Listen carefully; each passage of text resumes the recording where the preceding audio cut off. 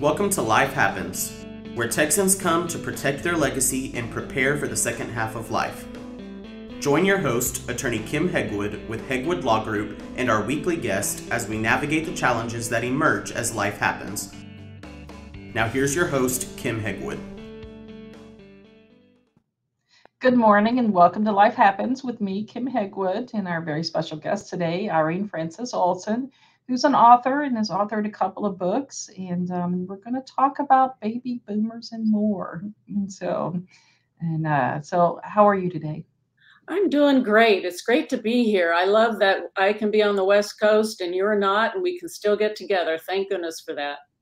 Yes, always a good thing. So today we're going to talk about kind of a little different title. No one is perfect, and that perfection is highly overrated. And I think a lot of people miss that sometimes when when they're doing things that think that things need to be perfect. And so let's talk about today. Let's just kind of dive right in. And can you talk to our listeners about about your experiences, the type of dementia caregiving role that you maintained, with your father? Because I think it's important for, a lot of my parents' children who don't live close. Right. Well, I was a long distance caregiver. So my father, fortunately, he lived in what is called a continuing care retirement community, CCRC. And so as his needs progressed, he could just move from one area of the campus to another. But that CCRC was in Southern Oregon, and I'm in the Seattle, Washington area. And that sounds real close until it's not. So as a long distance caregiver, if I wasn't there, it's on the phone, it's sending cards while he could still read, etc. So some people have told me, oh, you're so lucky you were a long distance caregiver and you didn't have hands-on. I agree. Hands-on is one of the most difficult. But then every caregiving challenge every caregiver journey is a challenge. So regardless of what you're doing, it's going to have its difficulties. That's why I realized later perfection is really highly overrated. You can't get there. So try, but don't, give some self-compassion to yourself. That I can appreciate. But I think a lot of people feel guilty for being a long distance caregiver as well. Did you have that issue? You know what, Kim, I really didn't. And I think the reason is because my background going into being a family member caregiver for my father was in the long-term care industry. And so I'd kind of seen it all, and I had the textbook knowledge, which isn't always applicable. So I kind of knew what to expect, and I had counseled others in my job and saying, you're doing as well as you can. I guess the only guilt would be that I didn't see him as often as he needed or as I wanted. Driving would have taken hours and hours and hours and hours. So at the time, for example, Alaska Airlines had really discount fares, or Southwest. And so I just bought a whole bunch and set dates. And I had to leave my job because it was just too intense to do loved one and everybody else. Yeah. So I just set dates. He was a captive audience. So I just set dates and went there and saw him. Good. So what would you say that your proudest moments were? My proudest moments were when I could really listen to what my father needed. Again, that textbook knowledge can just get in the way, right? So one example is, my whole family, we were raised in the Catholic Church by my parents. My mom had died in 1994, and I started my caregiving experience with him in early 2000. Early 2000. And he was still a very dedicated Catholic Church member. And one time when I went to visit him, you know, and I had a car, I'd rented a car, and he says, you know what, Irene? And I think some of your viewers will recognize this statement. I owe the church a confession. And it didn't matter if I believed in the practice or was involved in that practice. It didn't matter. I just said, Dad, okay, let's go. So, you know, it was when they had open confession and he's on the altar and he's talking to the priest. And I'm thinking, what the heck does he have to confess? But anyway, my wonderful dad. But just to do that and go along with it, and because it honored him, in his eyes, it honored the church, etc. So that felt really, really the right decision to make for him, instead of saying, well, Dad, instead of that, let's do this, you know. So, but I guess another thing I would always do, Kim, is, weather permitting, get him out of the facility, because he had a very limited scenery, very limited living area, and he loved it. And I would just take him to the same park every time. More or less, he recognized it, but then in time, he didn't. And just walk around, you know, putting my arm through his arm and helping him walk, et cetera, et cetera. He used to be a real exerciser. And so just to be able to honor that past and take him out in the fresh air. And Kim, the best time that happened, it was Father's Day. And as it turns out, it was my last Father's Day with him. He died in October and this was June. And I took him there. And Kim, this speaks to how important it is that if you have a kind word to say it and not think it's nothing. Here I am, my dad is shuffling. He's just, you know, doesn't have very good balance, and I've got my arm on him. And this father and his young son came toward us on their bikes. They were being very cautious not to run into us. And as they got to us, Kim, they said, "Happy Father's Day, sir." And I just was like, it just meant the world to me. I didn't know it was going to be his last Father's Day, but that they obviously, maybe I look like my father, a father-daughter relationship. And I said to Dad, Dad, that was so nice of them to say. And he didn't register what they said. And so I repeated it to him. And he said, "It's Father's Day?" I said, "Yes, it is. And you're my daddy." Oh, that was a nice thing for them to say, you know, just to have a kind word. And so a kind word is never wasted, because it's been since 2007. And that's one of my fondest late memories with my father. That is a good memory. And so most definitely. Yeah. Did you find, you know, I noticed we kind of talk about, you know, mistakes, you know, that come up, you know, but I'm always one of those that I look at it a little differently. I look at everything as a learning experience. And so, because I think mistakes comes from lack of knowledge. So if it's a learning experience, then I learned something. So what kind of learning experiences did you have, and how you handled it differently? As many dementia caregivers have experienced, whether they're caring for a loved one or a client, you are going to get frustrated because of the disease. And most people who are familiar with the dementia process know that the person that has the disease doesn't remember that they just asked that question. They don't remember that you just told them that we're going to go to lunch in a half hour. Because in his eyes, what is a half hour? What does that mean? If you say to a 2-year-old, I'm not equating him to a child, but if you say to someone that doesn't understand the passing of time that we're going to eat in a half hour, it doesn't mean anything.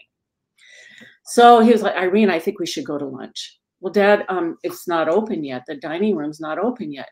"No, we should go to lunch." "Okay, Dad, we're going to go soon."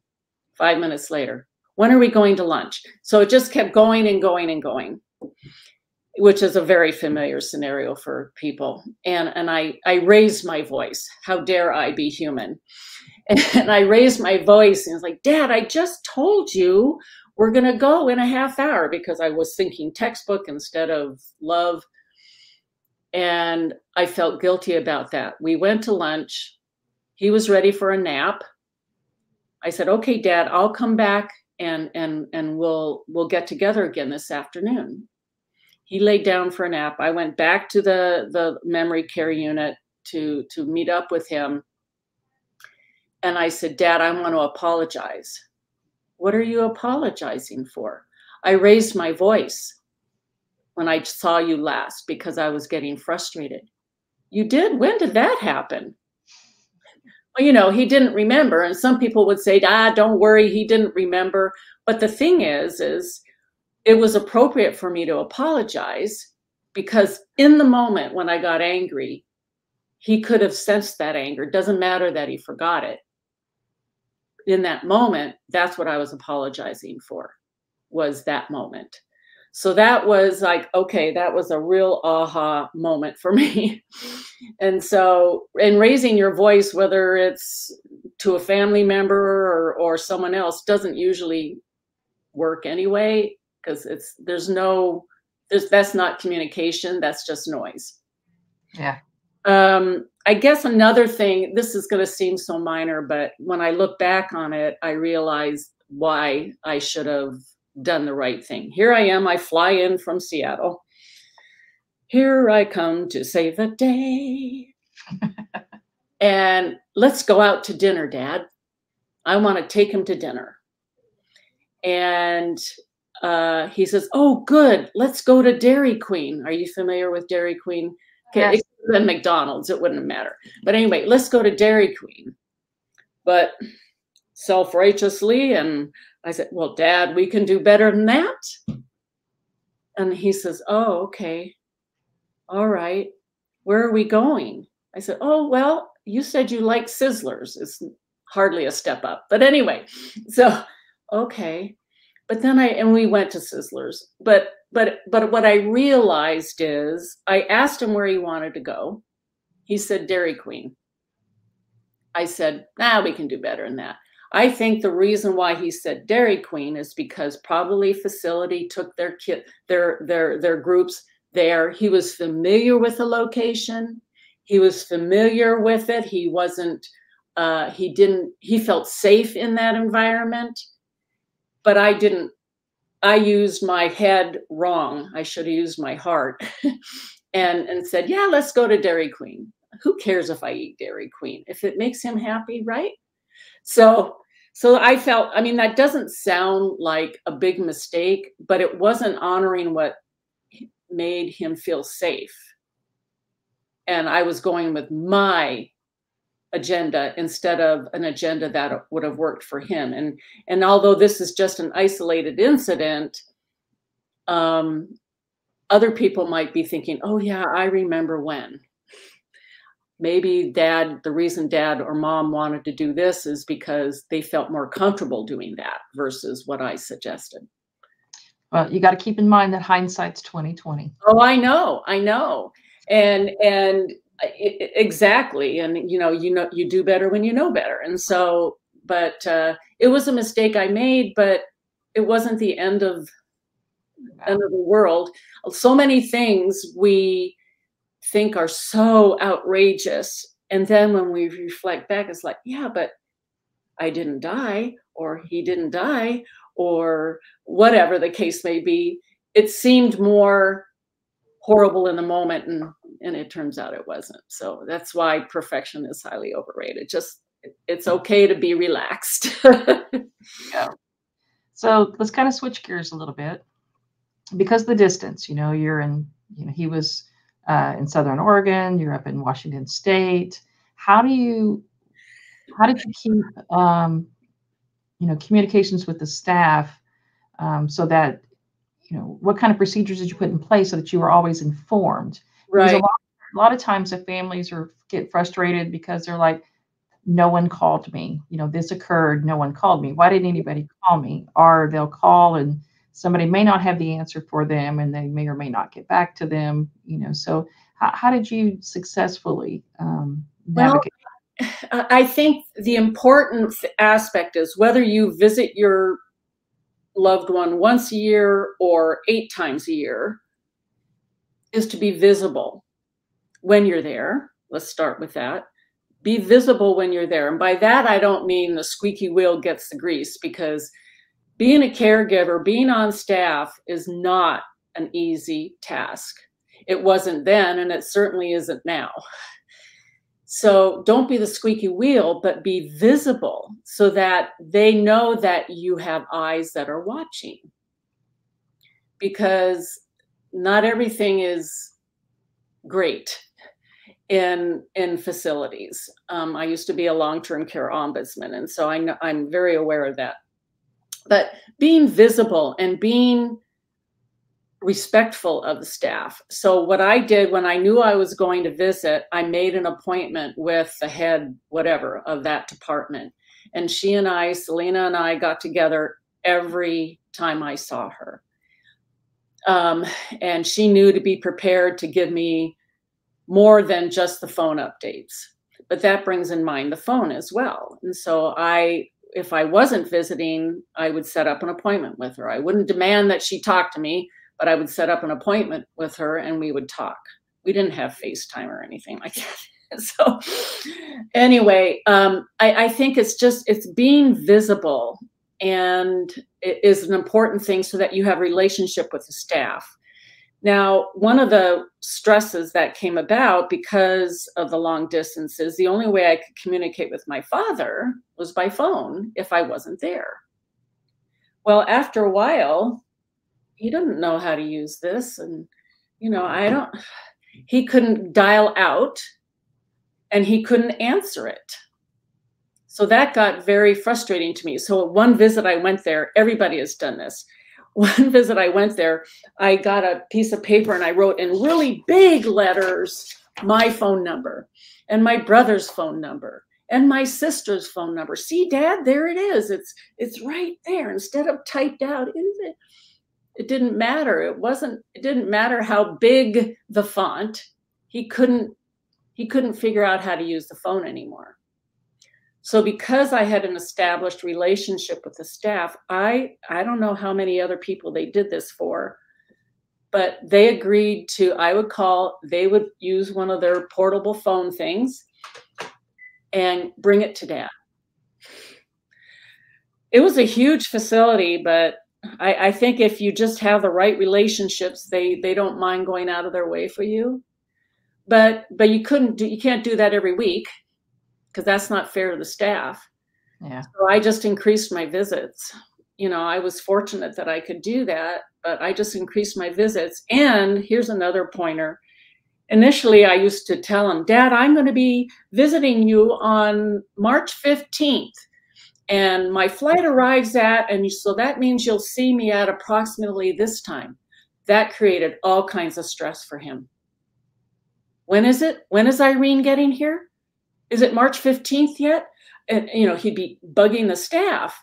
So they said, you don't need to tell him ahead of time that you're coming, just come. So I did. I just arrived. You go, oh, Irene's here. What a surprise. But I created all this stress that he was going to be anticipating my arrival. And again, just like time didn't make sense to him anymore, nor does the calendar. Yeah. So what type of support did you receive from others that was most helpful for you? My brother who lives in Seattle and my sister who lives in California, they were so blessed that I could do what I did with my training, but also just that I made myself available. And so I was among the very, I don't want to say very few, but sometimes few involved adult children caregivers who received a lot of support and very little criticism. Because it's really easy to be an armchair quarterback. Oh yeah. or an armchair psychologist or whatever, an armchair nurse or whatever the case may be. And they didn't question it. I kept them up to date. There are a lot of caregivers that don't receive that support. And a lot of that is from their family because the other family members are feeling guilty. And I know I could do that better. And, but unless you're doing it, you aren't doing it better. Right. So that kind of support was their encouragement. And my husband, I would come home from my trips and download. Oh, I raised my voice and I feel so guilty, and I'd be bawling, it's like, so find your support, whether it's family or otherwise. Find your support. And if they're truly supportive, they're going to be there for you. I wish I had engaged in an Alzheimer's Association support group or some sort of support group for caregivers. I did not. I think that is extremely helpful, and I highly recommend it. I recommend it because when you go to those, you hear other people's stories and you go, oh, it's not just me. Yes. Oh, I'm not alone. Oh, I'm not the only one that got angry, or, oh, I'm not the only one that feels guilty, or whatever the case may be. So I strongly recommend involvement in that. So, Irene, you have the website, Baby Boomers and More. Yep, I do. babyboomersandmore.com. And my email is, weirdly enough, boomer98053@gmail.com. I've had this website since my father got diagnosed. And it's been many, many years that I've maintained it. In my early days, there's a lot of caregiving, I don't want to say advice, but caregiving content that'll help everybody feel they're not alone and that they're not the only one that made that mistake. Or, like you said, Kim, mistakes are really just learning opportunities. So if no one died in the process, consider yourself a victor. So I have a lot of followers. I only post something once a week. So people never have to worry about, oh, I don't want to be inundated with emails saying, here's yet another one, and I'm not even going to read it. I'm one of the most transparent people out there. And when I make a boo-boo, you'll hear about it. And when I have a success, you'll hear about that as well, because you got to celebrate every little victory. Because if you're just waiting for the biggies, you're going to be waiting a long time. All right. And so it's been a pleasure having you on the show today. Thanks so much. And look forward to speaking to you again. Thank you. This was enjoyable. Have a good day, everyone. You as well. Thanks for tuning in to this week's episode of Life Happens with Kim Hegwood. Be sure to tune in every Thursday at 10 a.m. wherever you listen to your podcast as we navigate through the challenges that emerge as life happens. The content of this podcast does not establish an attorney-client relationship or constitute attorney-client privilege, legal, medical, financial, or any other professional advice.